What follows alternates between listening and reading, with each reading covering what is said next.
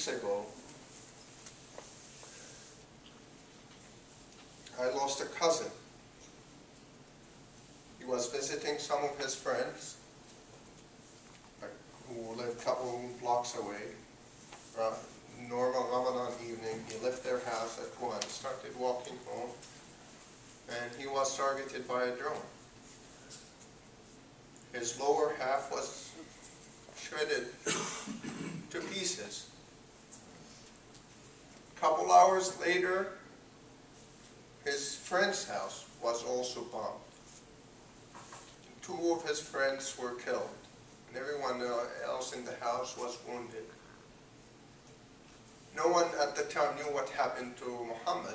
It was dark, he's on the side of the road, no one had any idea. But his dad rushed to the neighbor's house to help evacuate the wounded in fear of having another airstrike on the house. His dad was mad with him, saying, "Where is Muhammad? Why isn't he helping us in this bind?" Then a couple hours later,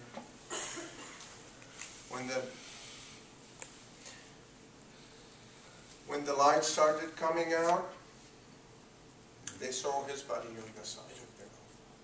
What? They saw his body on the side of the road. 22-year-old young man. His parents' eldest. Very bright and young, very bright and energetic young man was killed for no apparent reason.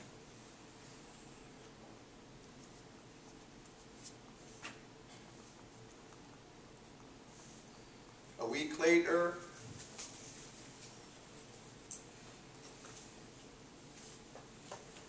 house for a second cousin's family was bombed. Initially, we heard that no one got hurt. Or actually, initially we heard 3 cousins were killed, or 3 people. The report was 3 people got killed, several wounded. And then the next account that came out that no one got hurt. A big sigh of relief. Next morning, I read the news about my cousin's funeral. The day after was a ceasefire for 12 hours or so, and the rescue teams managed to extract the bodies of 2 more cousins from under the rubbles. They were minding their own business in their house when they were hit. In 2012, my sister got wounded. Nothing targeted their house, but there was an attack in their block that shattered the glass of every house in the block, including her apartment, and a big shred of glass went through her arm. Back in 2009,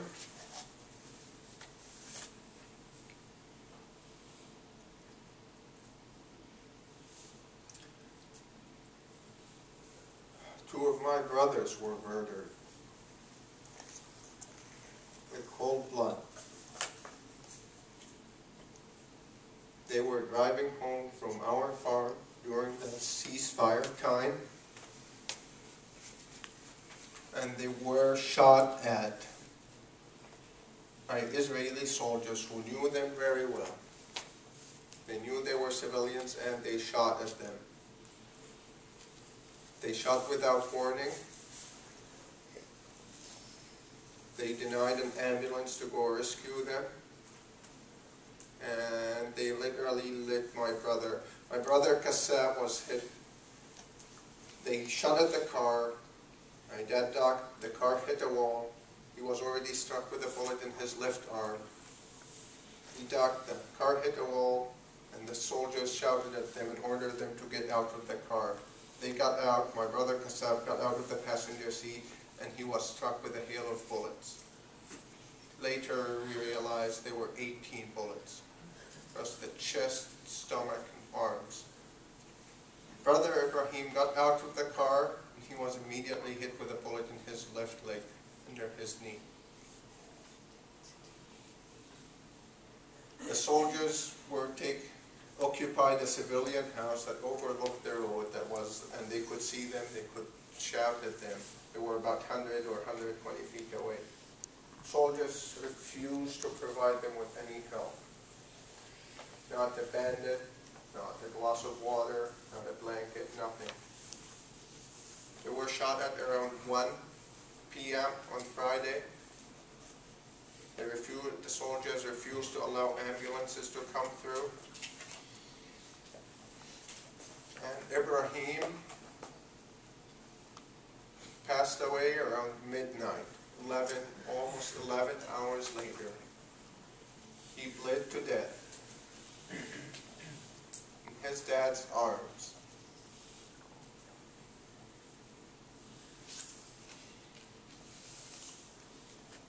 And my dad watched helplessly. And my dad was left there for another 12 hours until Israel allowed an ambulance to go through. They were just under a mile away from one of the largest hospitals in Gaza. If they were allowed to crawl to the hospital, they would have made it. But the soldiers refused to do that. Soldiers were occupied the civilian house, and they took 11 of the residents and neighbors as hostages, as human shields in the house.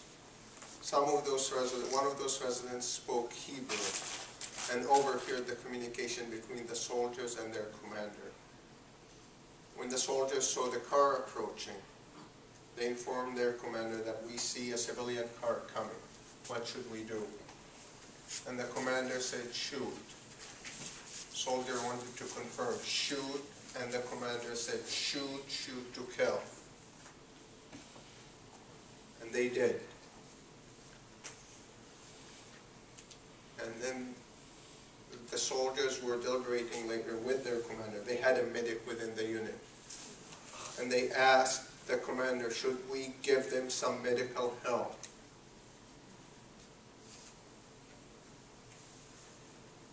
And the commander said, no, we don't want. They're civilians, we don't want the story to get out. Let them die.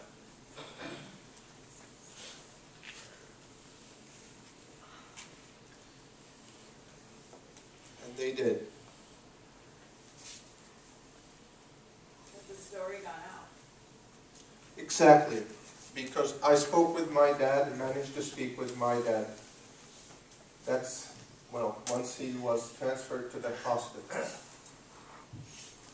And he told me, he wrote the story in details, all the gruesome details from his hospital bed.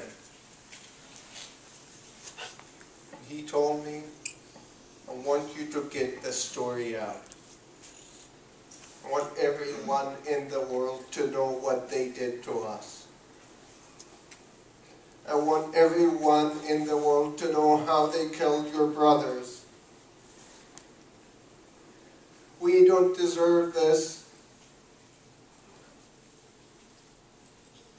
And they should be held accountable. That's right.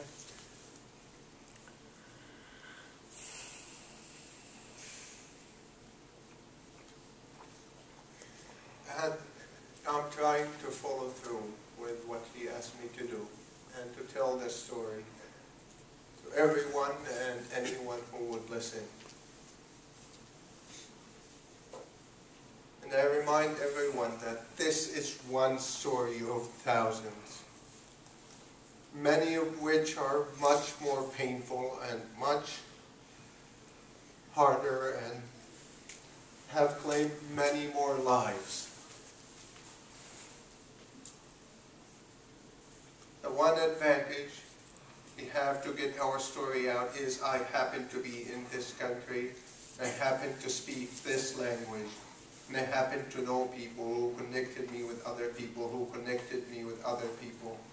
But I remind everyone when they hear that story that this is one of many stories. Picture everyone. Picture all these grieving moms and dads. Picture all these grieving brothers and sisters. Picture all these grieving kids. And remember, everyone has a story. Every one of those stories deserve to be told, and every story deserves to be heard. And I'm only doing a small part. Doing what I can. But hope you listen, and I hope you remember these words, and I hope you try to learn about more stories, more people, and try to do things.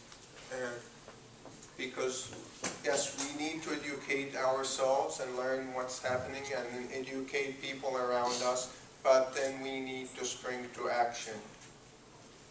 Because we need to stop this insanity. We need to stop the war crimes.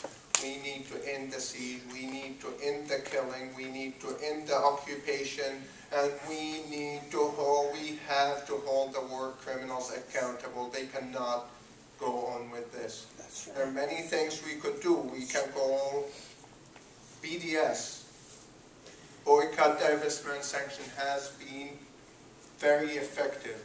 Boycott, divestment, sanctions is a movement that was called for by the Palestinian civil society back in 2005. Wasn't taken seriously when it started. 9 years later, it has made leaps and bounds that Israel is trying to label BDS as anti-Semitism and has